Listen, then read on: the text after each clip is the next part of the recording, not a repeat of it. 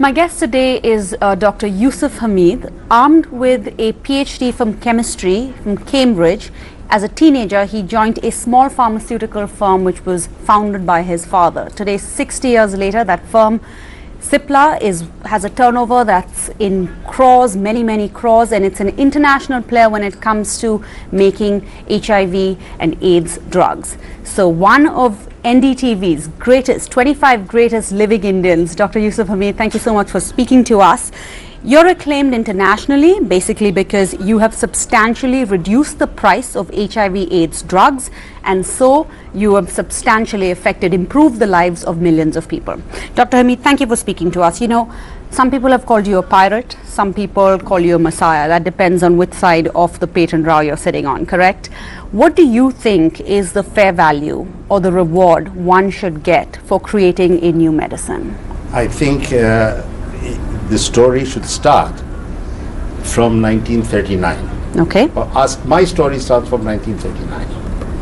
When Mahatma Gandhi visited Cipla, my company, and told my father that Britain has offered India independence if India would assist Britain in the war effort. So my father said, why have you come to me?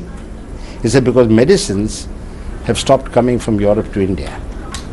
So what happened at that time, he instilled in us a sense of self-reliance and self-sufficiency.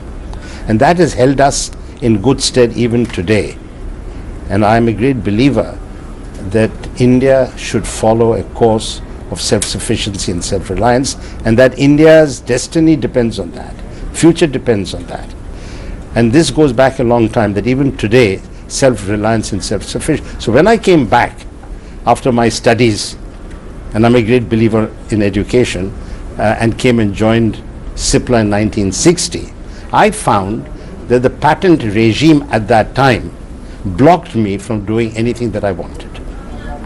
And for 12 years, we fought with the Indian government to change the archaic patent laws of India, which were the British laws of 1911. Correct. And Indira Gandhi in 1972 changed the laws. In effect, she legalized that India could produce any drug they wanted. There were no product patents. Only the process could be patented for a period of 7 years.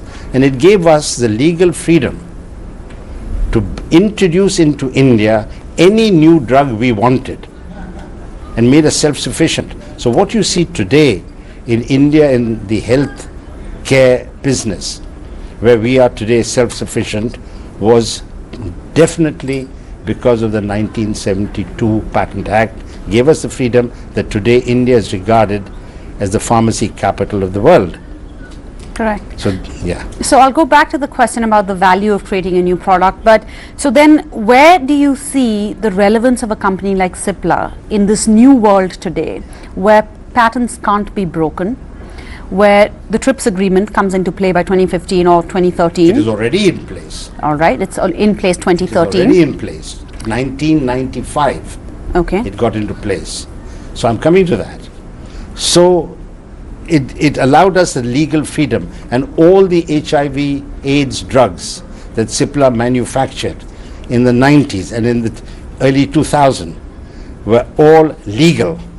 So the question of piracy doesn't come in. Everything that we do is legal. We do not break any laws. That's in Africa as well. What I'm trying to picture, and I'll give you the Indian example. Do you know what is the disease pattern in India?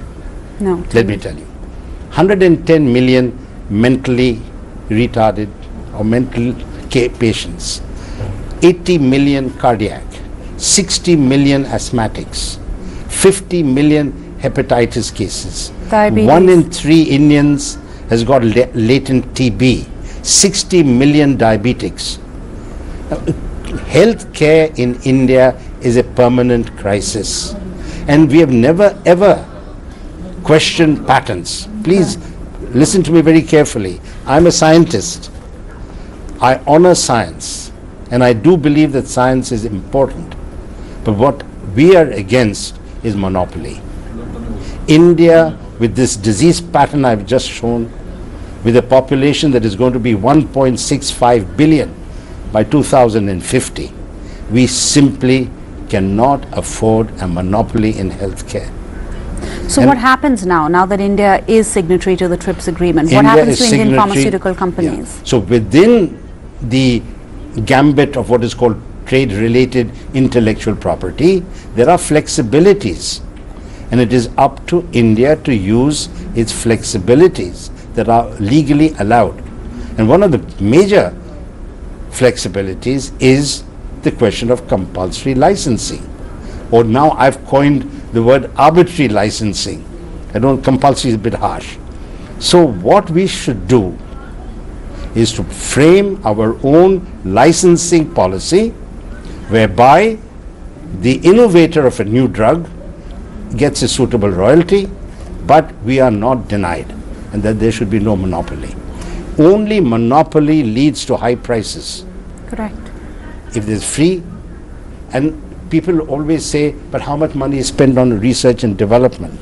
Do you know that internationally, 84% of all the money spent in R&D in healthcare is public funded, government funded? Correct.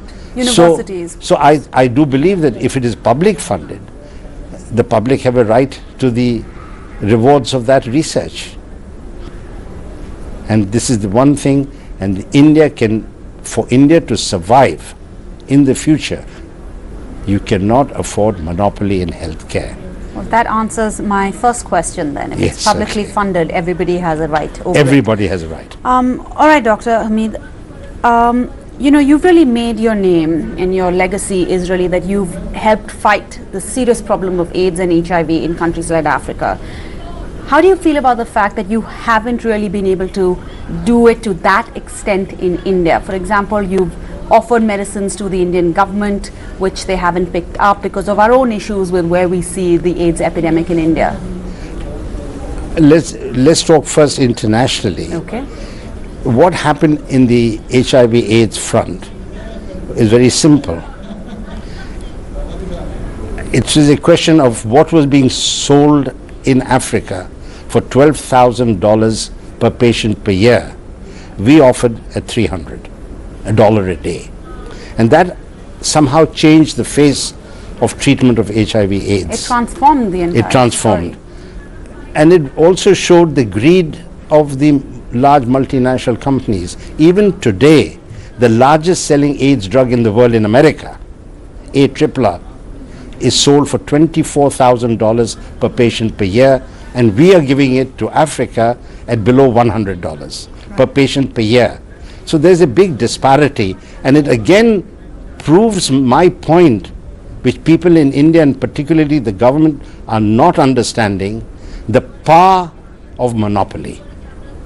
If you have a monopoly, you can price whatever you want. So how do we break monopoly in healthcare? That should be the main concern of our government in healthcare, in Ministry of Health. This is our belief, that monopoly.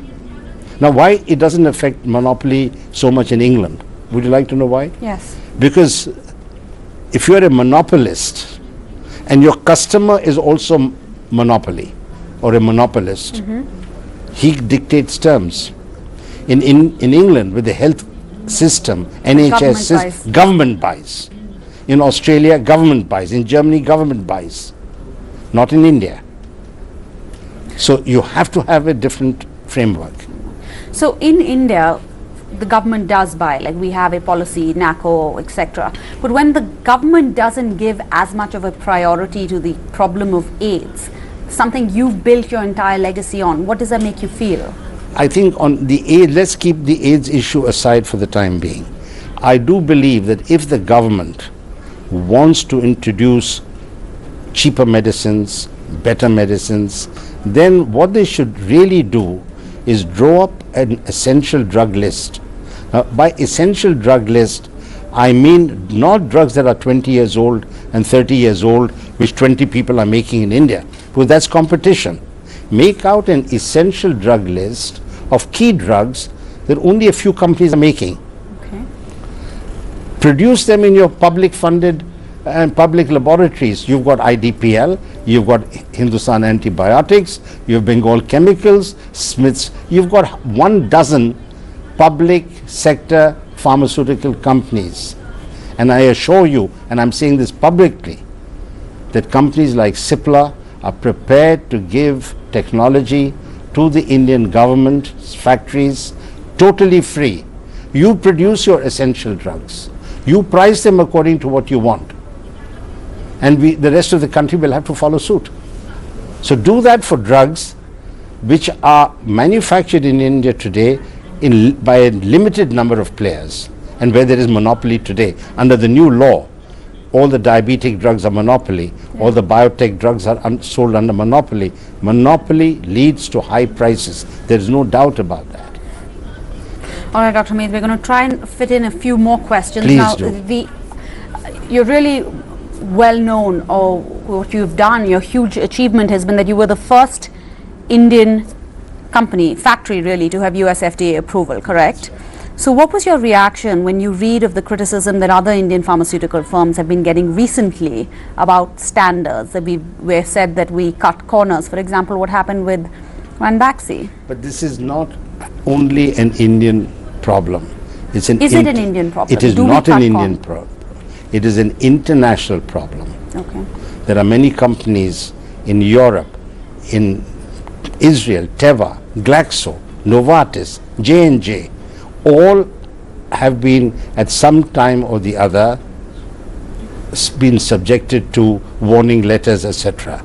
It is not only an Indian problem. What happens in India, the things have blown up out of all proportion. But it is an international problem. And I think there are two issues there. One is we all make mistakes in life. So let's put the mistake part separately. But what I'm against is fraud. Fraud should be, it's a bad word. Mistakes, we all make mistakes in life. But it's not only Indian companies that are found faulty, many companies. So what I would suggest, last question, what I would therefore suggest, that sometimes you make mistakes because of ignorance.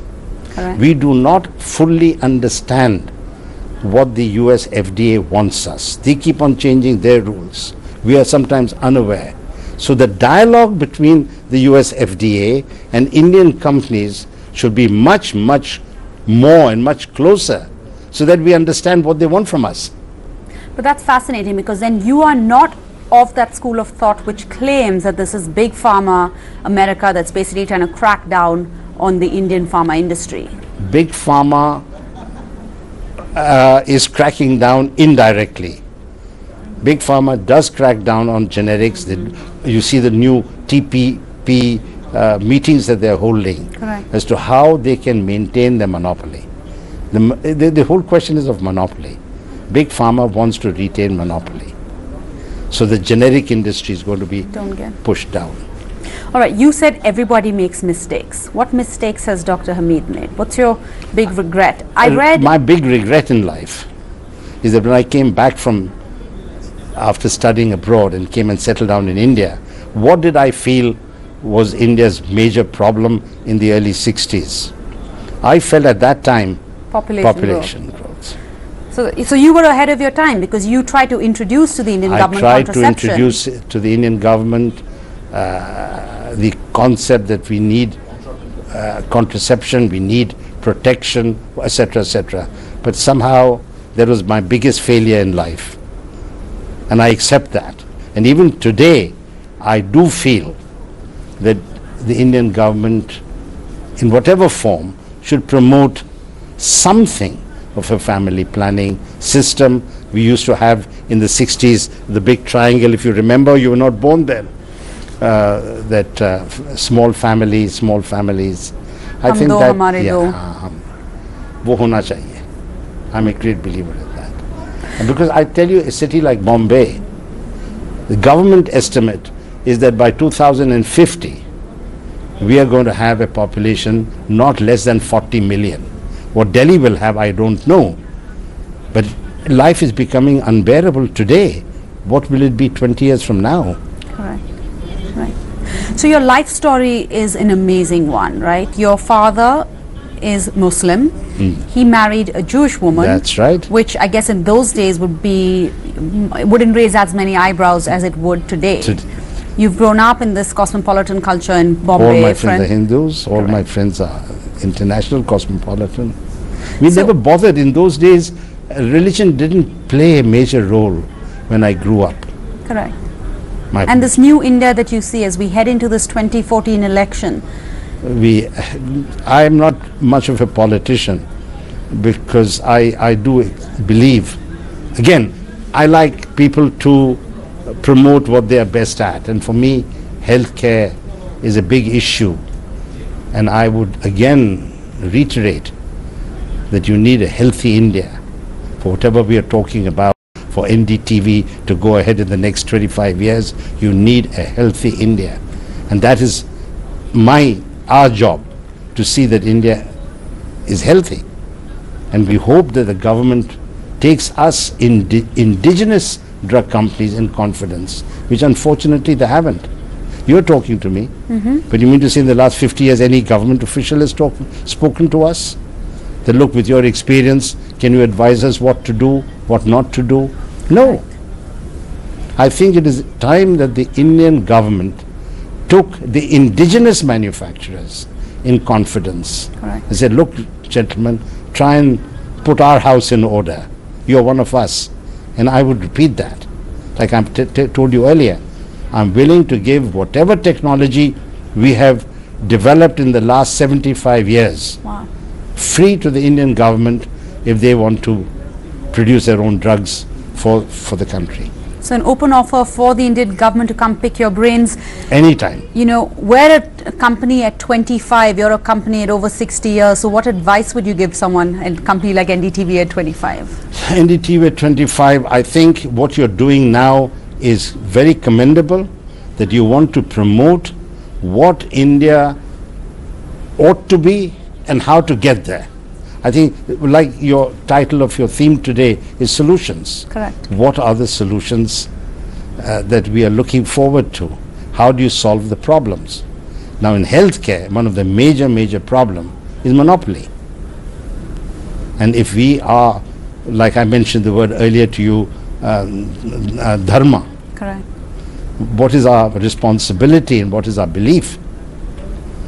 My thing is, in healthcare, none should be denied treatment, and access to medicines at affordable prices is a human right.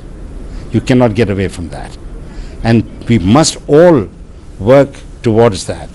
And I would also like to add that India's destiny should be in our hands.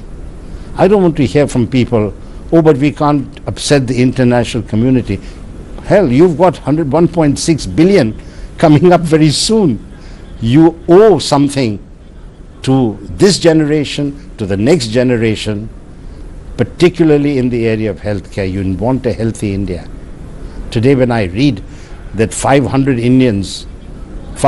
million Indians live their lives without electricity, 800 million Indians have no sanitation facilities. I mean, it hurts one. And I think if NDTV promotes more programs on their channel on the subject of solutions and educates the public as to what they should or should not do, it'll go a great step forward.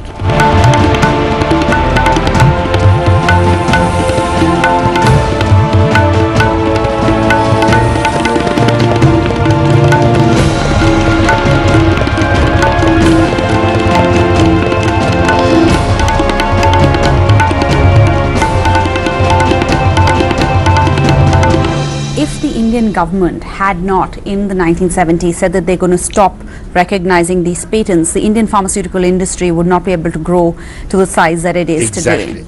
So are you one of the few industries in India that can actually say they benefited from the economic policies of the Indira Gandhi government then, which include in many, this is protectionism? It was protectionism because you must understand what is protectionism, particularly in healthcare. When you have patents, patents are between equals. A country with a technological base like America and Germany, it's equal. Today in the world, in health, in drugs, 99% of the new drugs that come out from the West. Correct. Not from the East. So it's not a level playing field.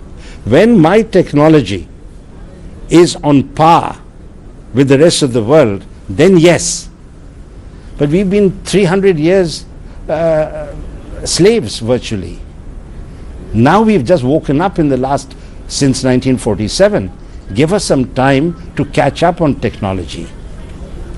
We can't remain third world and fourth world indefinitely. But till you are on technological parity with the rest of the developed world, you cannot have monopoly. That's my story, or whatever you like to know. And also in healthcare, in pharmaceuticals, it's very important as to who actually makes the raw materials. So that's also a very important factor. True. Lastly, if I can just go back to your education, you mentioned about how important education was for you. When you studied at Cambridge, what was it like to be an Indian there then? Because just recently Ratan Tata talked about how intimidating it was to study at Harvard, HBS. It was intimidating, but I still believe that I did science, I did chemistry, and I stayed on and did a PhD in Cambridge. So I was there for 6 years. You worked with Alexander Todd. That's right. He was a Nobel Prize winner. Correct.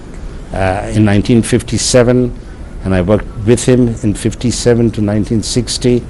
It was quite an experience. And I felt when I came back to India that I owed it to India. And one of the things that I'm doing today, promoting science in India, not by sending youngsters abroad to study. I'm trying to promote science in India by teaching teachers. I'm setting up an institute in India with the Royal Society of Chemistry in England. Okay. To teach teachers chemistry so that they can then go all over India and teach chemistry. So now my philanthropical thing, and for my company as well, how do I teach teachers? Correct. And what we did in HIV/AIDS 10, 12 years ago, we are now planning to do the same thing in cancer. Cancer and diabetes. And diabetes. But again, my hands are tied because of monopoly. So this is something I beg the Indian government to relook at the Indian patent laws. What are the lacunas, what flexibilities there are, how we can have a system of in-licensing, and they can bring in compulsory licensing so that there is no monopoly. Patents lead to monopoly, and we cannot afford a monopoly. Dr. Hamied, it is such an honor to meet you, one of India's 25 greatest living Indians, and still going strong. Thank you so much.